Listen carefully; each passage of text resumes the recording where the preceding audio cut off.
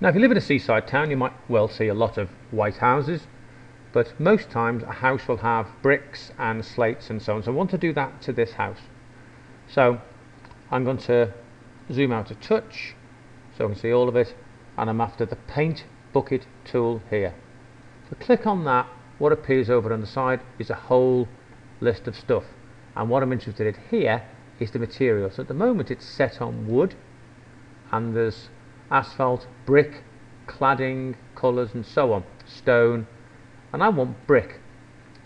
And so I'm looking for a brick pattern I quite like the look of, and I quite like the look of brick tumbled. So if I bring that in, bring it to the surface I want to paint, and it paints that surface and that surface, and I think my chimney, but of course that's only done the surfaces I can see.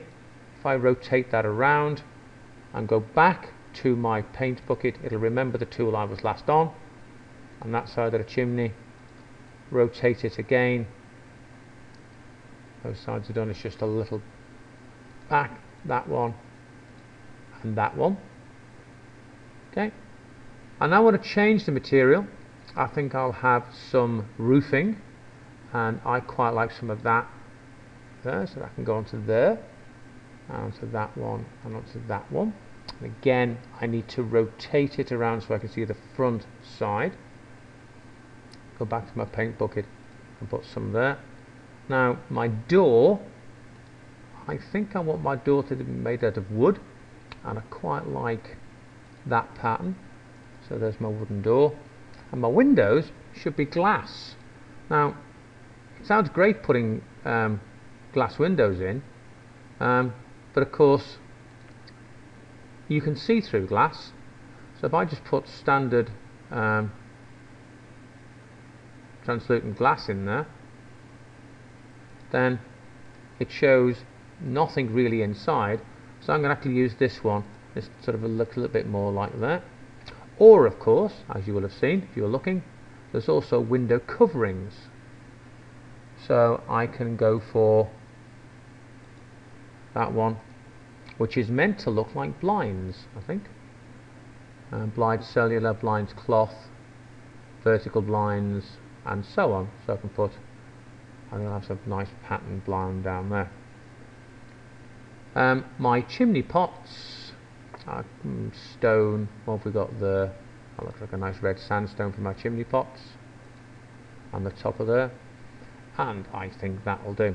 Now obviously I could put in window frames, I can put in door knockers and letterboxes. I can go on and on and on with this as long as I want.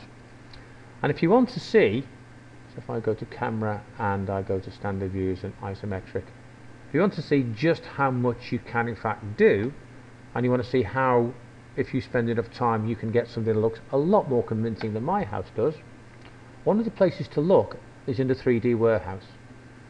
I could share my model, or I can get a model.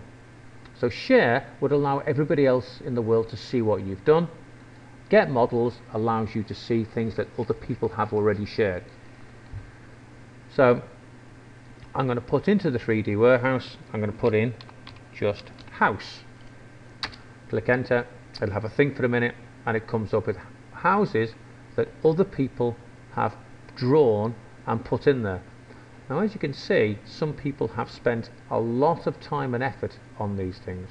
So modern houses, some of these may well be real people's houses they've drawn. Some of them may well be houses that they've just made up. So again, you recognise the brick pattern, they've put some stairs, they've spent more time on the window frames and the shapes, but hopefully you can see that it is just bunches of shapes all put on there. Obviously this is a lot more complicated than what we've done. Okay, so on a simple level we could knock up a simple house. If we spent more time and effort, we'd make something that looked more convincing.